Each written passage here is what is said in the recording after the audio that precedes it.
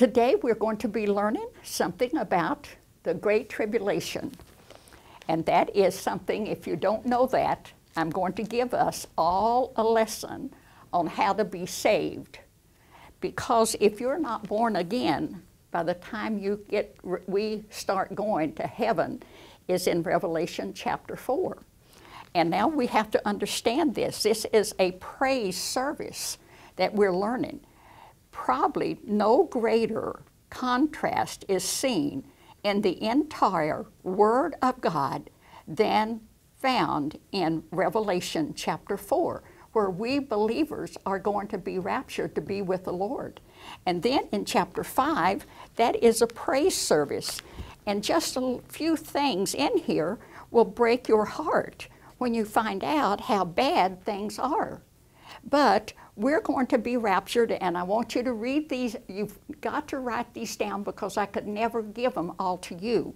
But anyway, I'm going to give you just a little right here. Revelation 6:17. For the great day of his wrath is come, and who shall be able to stand?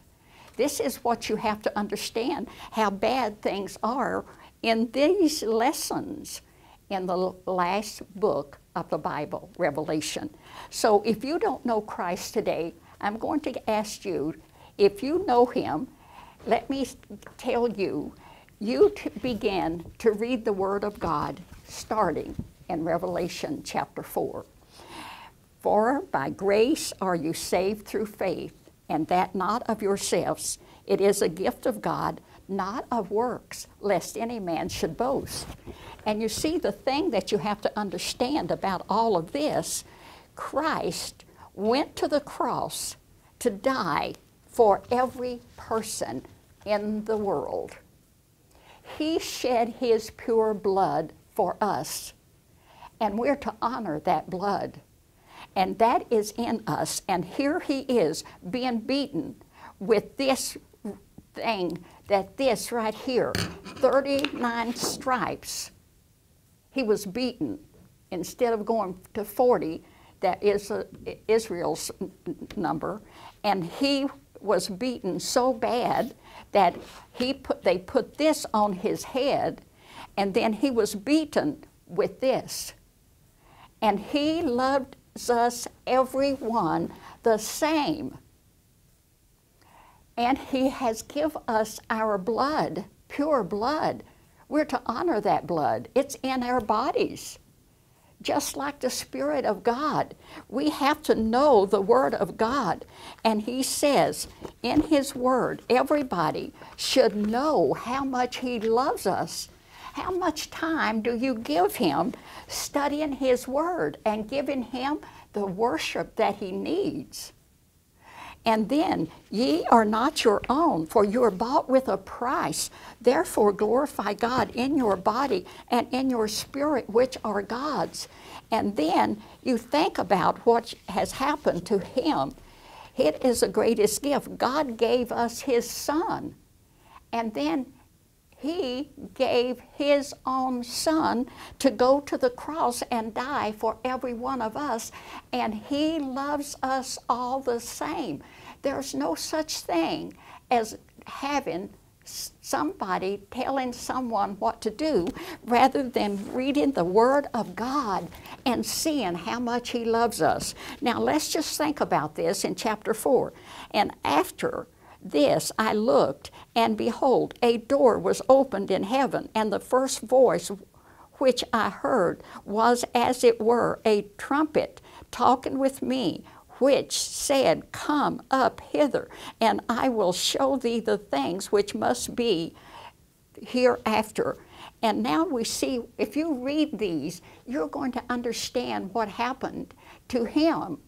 He got us in heaven. We went to heaven. Every person has to understand that this is not where we are going to be. We are going to go from the Revelation chapter 4. And these people that are here now, for the Lord himself shall descend from heaven with a shout, with the voice of the archangel, and the trump of God. and the dead in Christ shall rise first. And we're going to already be there. And see, this is something you have to understand. Then we which are alive and shall be called up together with them in the clouds to meet them in the Lord. So shall we ever be with the Lord. So here we have the blessings of the being in heaven, where we have mansions, and we have pure gold. And here we are, the people that are left behind. This is why I'm studying the Great Tribulation. We are raptured to be with the Lord in Revelation 4. And then this Great Tribulation comes. And when you read these things, the tribulation, the day of God's vengeance, the time of the end, indignation, this is the time of trouble such as never was. Daniel 12:1. I'm not going to give you this whole thing because it'd take me all day. Overspreading abomination. The great day of His is the hour of His judgment, the hour of temptation. And this is, in that day is used 50 times. And they don't have anything in there for all of us. And we see what He has done for us. We people that are not saved, to open their eyes and to turn them from darkness to light and from the power of Satan unto thee. You see, this is what we have today. And this, the Holy Spirit, greater is He that's in you than he that's in the world. Everything we have to worship this moment right now, everything we have comes from Him free. And why aren't people worshiping Him and trying to reach those that's never heard these truths? And this, but as many as receive Him, to them gave He power to become the sons of God. We are saints of light. And the people that don't know Christ are in darkness. I pray for them, that He will take them out of darkness into light, out of the power of Satan unto God, even to them that believe on His name. And for all of you people that don't love one another, he that loveth not knoweth not God. This is what's breaking my heart, for all have sinned and come short of the glory of God. And this is one of the greatest prayers that I pray, and give it to more people, because if you hate someone, you are a murderer. I say unto you, this is my favorite Bible verse, love your enemies, do good to them that curse you. This is bless them that curse you, do good to them that hate you, and pray for them which despitefully use you and persecute you. This is why I'm here today, so you can receive Christ as Savior.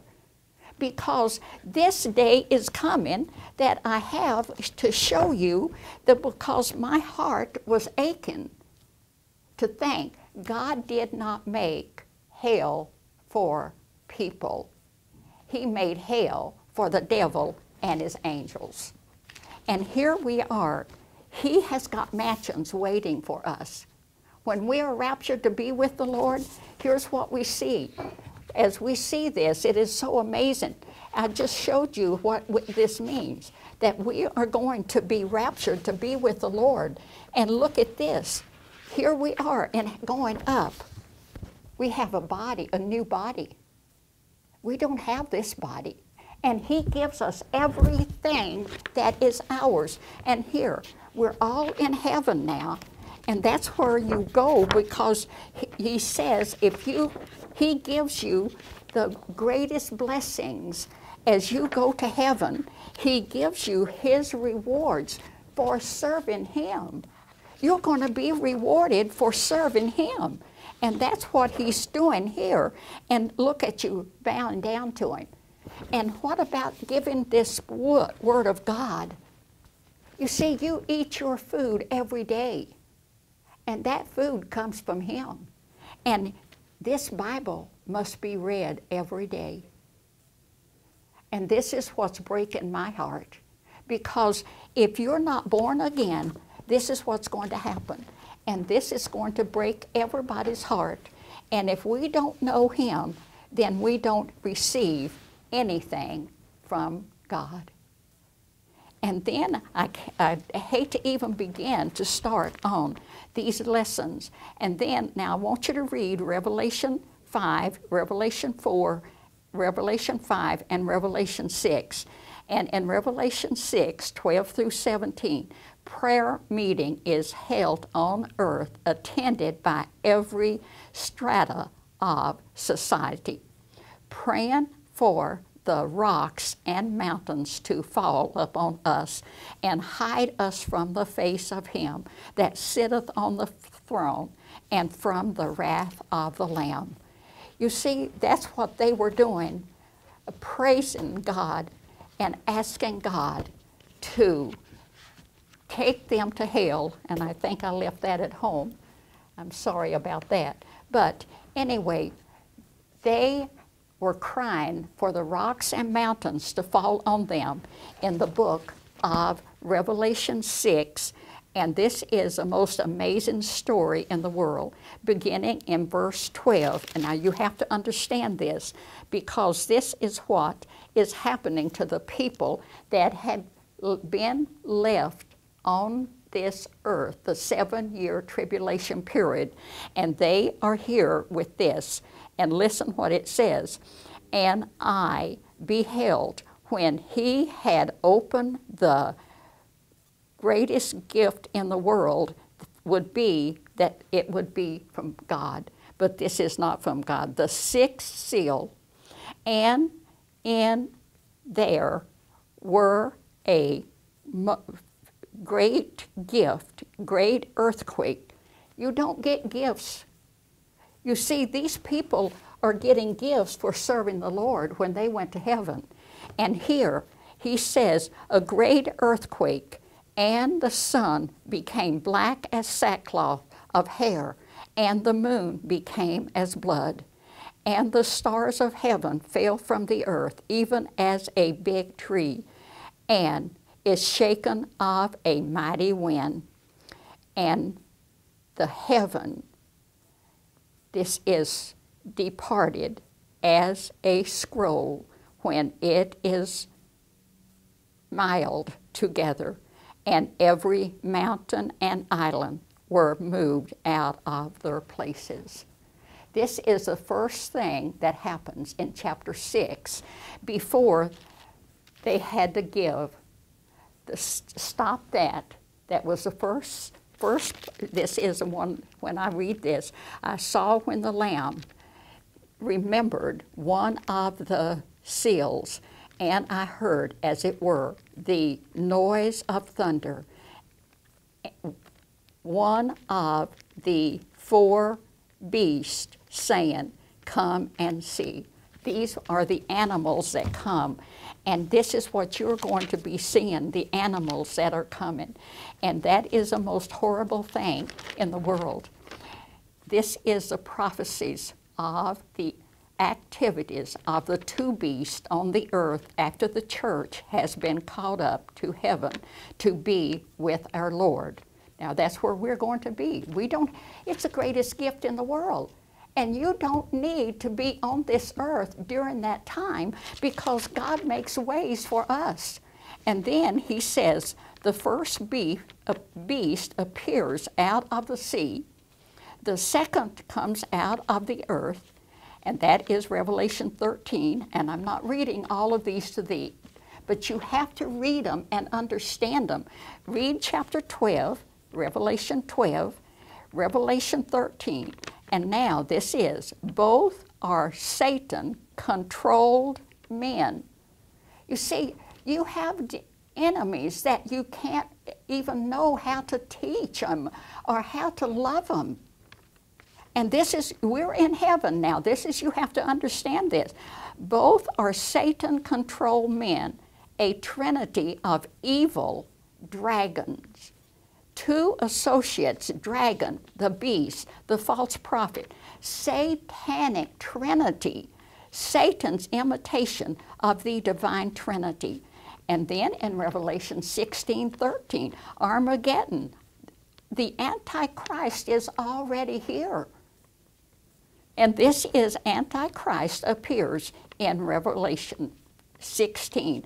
And then the last Bible verse in chapter 16 is hail comes down from the storm. And it is, the hail is 100 pounds. You see why I'm concerned about everybody? I want them to know that this is already beginning to happen. And this is why you must know Christ. And that it's the best thing you can do. It doesn't touch anybody but you. And it's gifts. You become His inheritor. Everything is from Him, is our inheritance. And this is why you have to understand the children. Now listen to this. Our children are being taught different things than what we have. The children warned against apostates who die the true deity of Christ. You see, this is what breaks my heart, is because you have no one that tells you unless they love you. Now listen to this. 1 John 2, you see, every one of these are for us, every one. 1 John 2, verse 18. Now, I just want you to think about how much He loves us. You don't know that unless you read this Word of God. And this is 1 John 2, 4 and 3. I'll read that first so you can understand real fast. And this is the greatest gift in the world that He has given us. And every spirit that confesses not that Jesus Christ is come in the flesh is not of God. And this is that part, this is that most amazing thing that can happen to people, the spirit of the Antichrist, whereof you have heard that it should come, and even now already is it in the world. A great gift ye are of God, little children, and have overcome them, because this is the greatest gift that anybody, greater is He that is in you than he that is in the world. You see what we have? And then why are people not obeying and teaching the Word to people? We can do everything that God wants us to do, and I want to serve Him when I get to heaven. That's what He's going to have for us. We're going to be able to do that. So first of all, for the second chapter of 1 John, and when you read this is another Bible verse in that. Little children, it is the last time, and as you have heard that an Antichrist shall come, even now, he's already here, are met man, Antichrist, many Antichrists, many Antichrist. And this is what you're going to be. You're going to have all of those beasts, the Antichrist, Satan, and all the enemies. And the Antichrist is going to be here on the same time that all of these beasts are. And this is why you have to receive Christ today and not obey the people around you. Read the Word of God. The things that I want you to do is to read the 1 John, 2 John, and 3 John.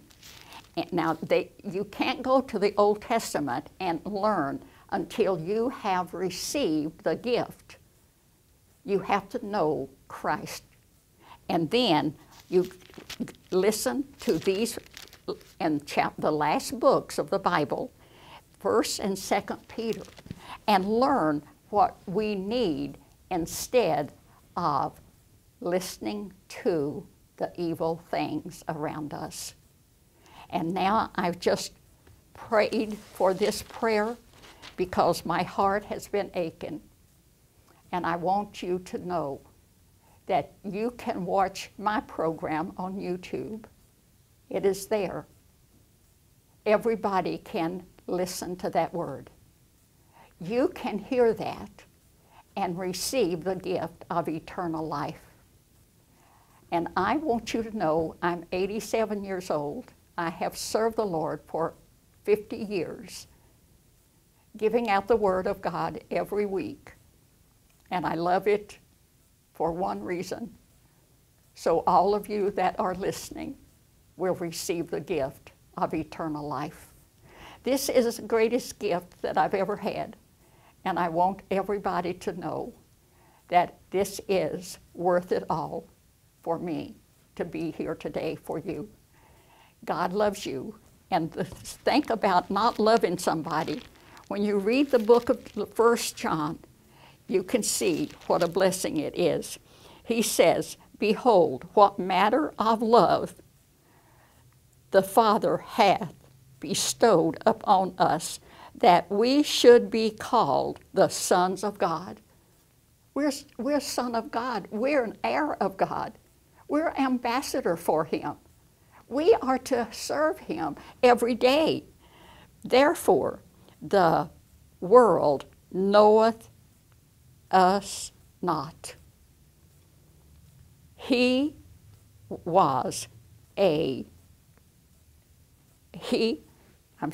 Because it knew Him not. You see, you have to know Him. Beloved, this now am we the sons of God, and it doth not yet appear what we shall be, but we know that when He shall appear, we shall be like Him, for we shall see Him as He is. We are to love the way He loves us. We are to walk the way He walks, never having anything to do with anyone that is evil or sinning against God. And then he says, "And every man that hath this home in his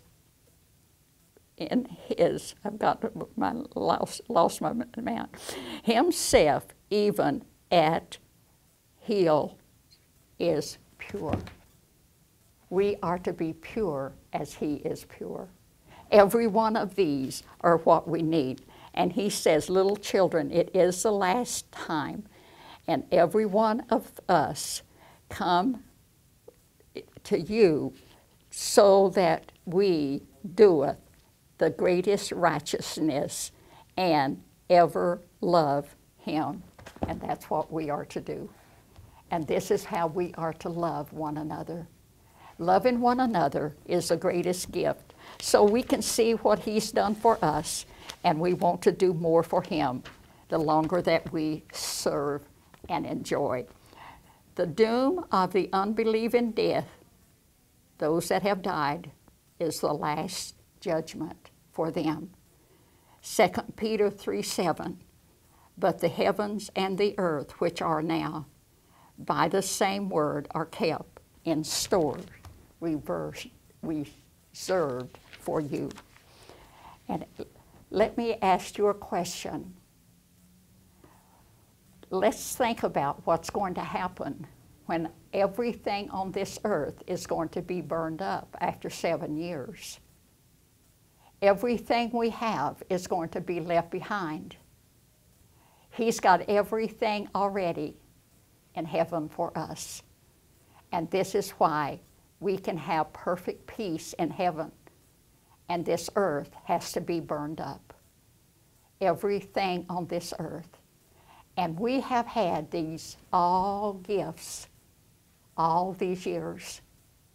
Let's start reading the book of John.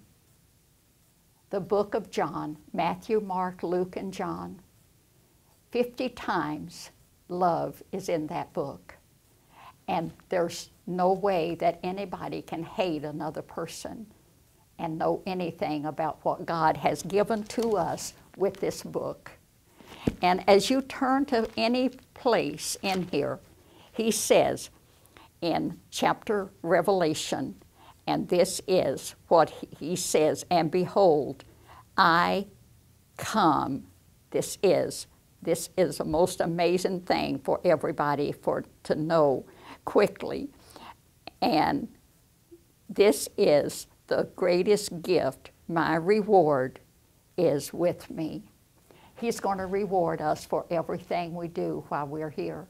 If you give a drink of cold water in his name to those people that are serving the Lord, you're going to be rewarded. That's why he's given all of this to the people that was serving the Lord. And look what happened. It is the greatest gift. They give them back to him.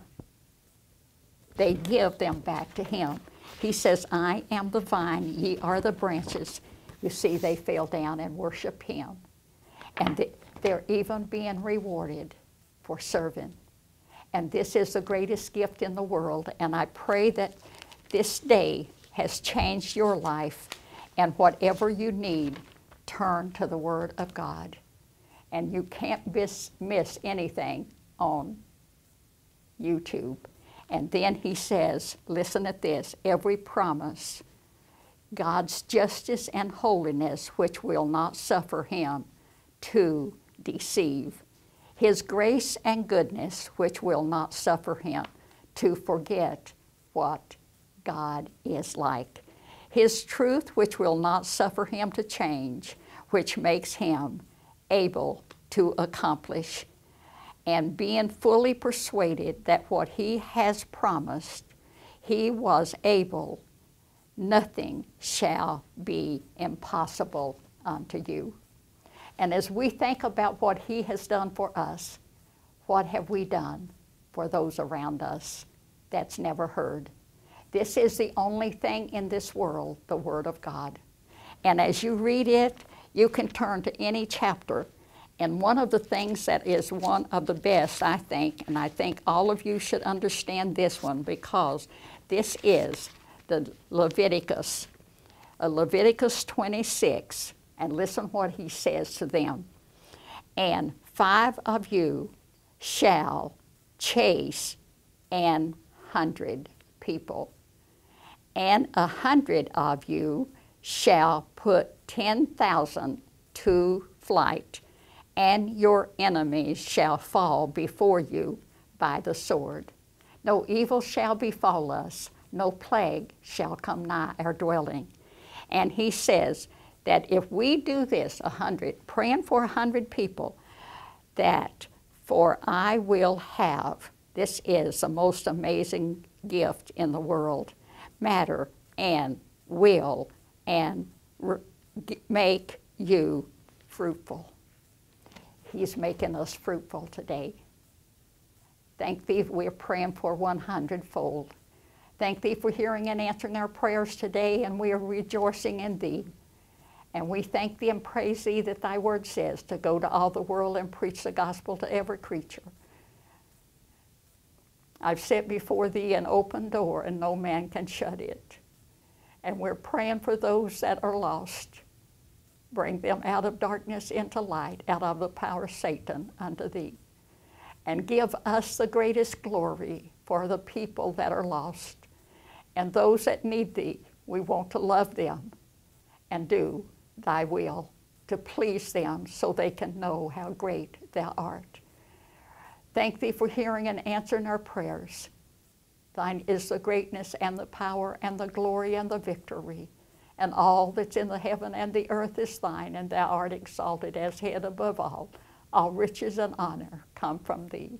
In Christ's name we pray. Amen.